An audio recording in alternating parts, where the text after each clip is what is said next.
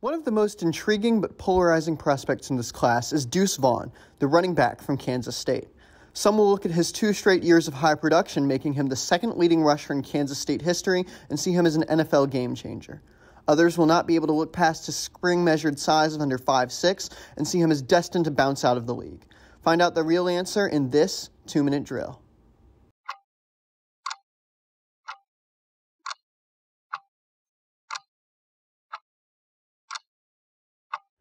Deuce Vaughn's most appealing trait in my eyes is his contact balance. Partially due to his low center of gravity, Vaughn is able to stay on his feet and make quick cuts to maneuver through traffic. And when the time comes to move through people past the line of scrimmage, Vaughn puts his head down and does the dirty work.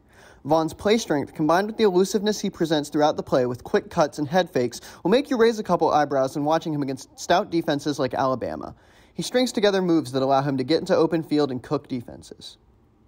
Vaughn is also a very capable receiver, leading the team in receptions against Baylor and Texas. Vaughn already has wide receiver speed, and the aforementioned elusiveness will make him a threat against linebackers who just aren't built to have the agility that he does, resulting in the possibility of chunk plays that defenses will have to change their game plan to react to. Vaughn has big playability at all aspects of the game. For cons, let's get into Vaughn's size. In the spring, Deuce Vaughn's verified measurements were about 5'5" and 3/4 of an inch, and he only weighed in at about 176 pounds. You can count on your fingers the amount of guys who have came in with those measurables, and you can count on one hand the amount of guys who have been successful with them. Vaughn very well could be the player that breaks the mold, but are you willing to take that chance early in the draft? Size is important as an RB, and Vaughn will be facing D linemen who will have literally an entire foot of height on him and double his weight at the next level.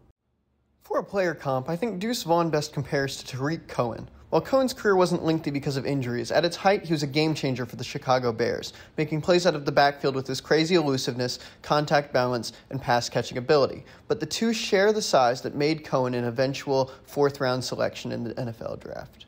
Unfortunately for Deuce Vaughn, this is a strong running back class, and his size is going to knock him off boards entirely for some teams despite his high production and profile.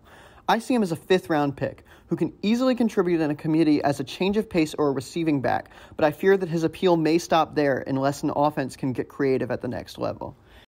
And that's the 2-minute drill.